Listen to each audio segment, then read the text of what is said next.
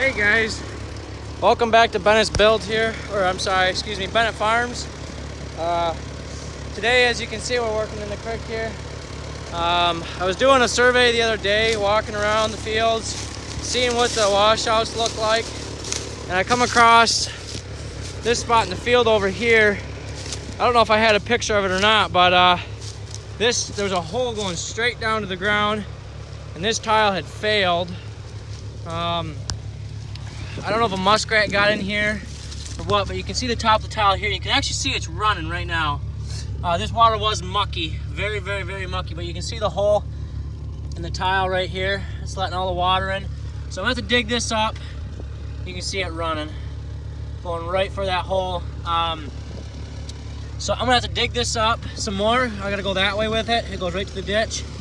I don't know if you guys can see the water's flowing towards that way's east, towards the backhoe there. And I wasn't sure how this ran, because you can see we're probably about 50 yards off the ditch bank over there. And this, I guess, runs straight across the field here to that big hickory tree. So I wanted to get out here. It's supposed to rain a little bit this week, so I wanted to get out here and get this fixed before I got that done. And I come over here to the ditch, and there's this little bit of a washout, sloughy kind of shape and area here. I don't know if you guys can kind of tell that without me digging it out, but like right in here. So I knew there had to be a tile here, and you can see this water. I mean, it's moving. It's moving really good right now, except the problem is you have this little snake trail it has to follow. So every single one of them curves and bends, especially when you get closer down here to this,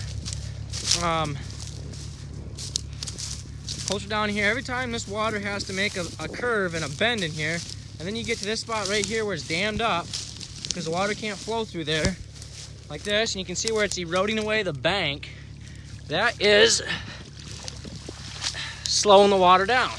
Therefore, it doesn't drain properly, cuts into the bank like it's doing already, and your water isn't gonna flow correctly. You can see this down here. I want to try and get this ditch completely dredged this year, whether it be like right now, and you can see the water's flowing pretty well now, but it's hitting that bank, and then it's got to come over here, hit this bank, and it's got to keep going. So I'm gonna try and dig most of this out. I don't know how far I'm gonna go, but I mean, I could use that backhoe. It'll take me a long time. I could do it in a day easy. I could probably do this whole stretch all the way back to that woods in a day if I had a mini, which I may get one. They're only like 475 bucks for like a day. That's only one place though too. But I tried widening this area out right here to try and get this water to go and kind of create a suction out of that tile there. I don't know if you guys can tell. You might be able to, but you can see the water. You may or may not. I can't tell on the lens. So if you guys can't see it, let me know. You might be a little dirty here. Let me wipe you off. You might be able to see it. You might not. Pushing up out of that tile. It's about 6-7 inches underneath there. So I don't know, in my mind, I don't know if that tile is really being efficient. To me, your ditches should be lower than what your tiles are. You know, I don't know if that's just what I think. That way your tile can constantly be dumping into the ditch, and it's not having to compete with the water that's still in there. So like I said, that tile is 8 inches under the water right now. 6 inches, somewhere in there. So if it's 6 inches under the water, then obviously this water is high, you know what I mean? I don't know how well it's gonna drain these fields out, you know what I'm saying? That's just what I think. I don't know if it's true or not. I'm no expert in ditches or tiles or the way fall runs, or obviously I know how fall runs, but as in the fall of the ground. But so yeah, I'm gonna try and kind of dug that back a little more than I wanted to, but at this point it is what it is. I'm gonna have to try and level that off a little bit. Might have to dig it back some more, but I don't want it so steep because I don't want that water to just keep washing it away. So I'll have to plant some grass here, but I think I'm gonna try and come over here, like right where this pile is, and start scooping some of this crap out of here. But what I need to do, and what I may actually do right now, is let that, well, that's running. Because when I broke this hole right here, when I broke this hole open and got down to where the tile was, there was probably 4 or 5 inches of water in there, so it wasn't even running. And since I opened that up, it's been running now, and you can see it's pretty clear, but you can see the hole right there in the tile.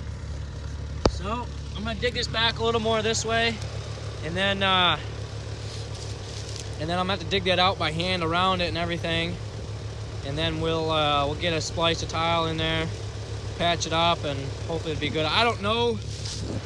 There may be a run that runs north and south here. I don't know if this just runs straight to the ditch or if it's got a lateral right here or not. So yeah, but that's just kind of a quick video for you guys today. That's kind of what I'm working on. It's Sunday, March, I don't know what is today, 9th, I think it's the 9th or 10th, somewhere in there, guys. It's 60, not quite 60 degrees, but it's at least 55. I'm in here in a sweatshirt, and it's a little breezy, not bad. Like I said, we're supposed to get a bunch of rain, I guess, snowy crap.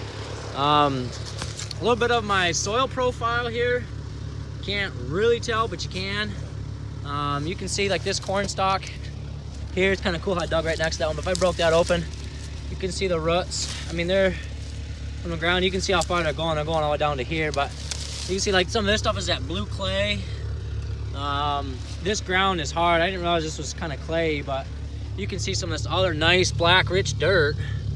We got worms in here, so that's a good thing. As John from Maple Grove, John Stevens from Maple Grove Farms out there in Minnesota, he loves worms.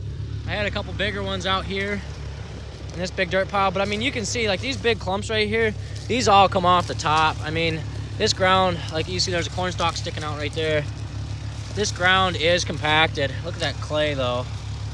So I need to get in here with a ripper and rip this. I don't know if it would do much good with the clay the way it is, but I mean, the topsoil is in really good shape. I mean, it's nice topsoil. You can kind of see some of the bare stuff over here. I was trying to find a spot. One lonely farmer was talking about it. He had some ground that's got some moss growing in it that is never a good thing. And I've got a couple fields back that way that have some moss growing in it, so I'm sure that's going to need lime. There's one thing we're going to be doing. I may even take a soil sample from this stuff here. Is soil sampling every single field I own. Not own, but every single field that we farm, both me and my in-law. And we're gonna do probably like 20 to 25 samples in each field. And meaning samples, not like individual samples, but take 25 different probe tests and dump it in a bucket. And then I'll probably from that, depending on how big, depending on which field it is, I will from there go ahead and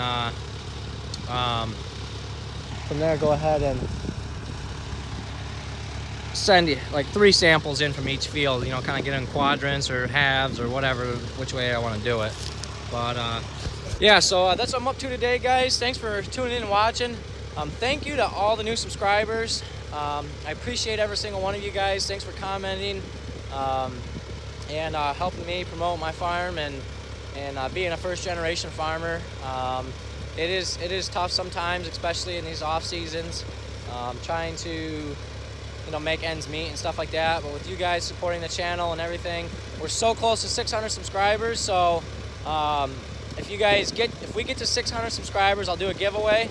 I'll have a couple cool things in there. So spread the word, tell your friends, and don't forget to subscribe and hit that like button, guys. Thanks for watching today. Appreciate it. Have a great week.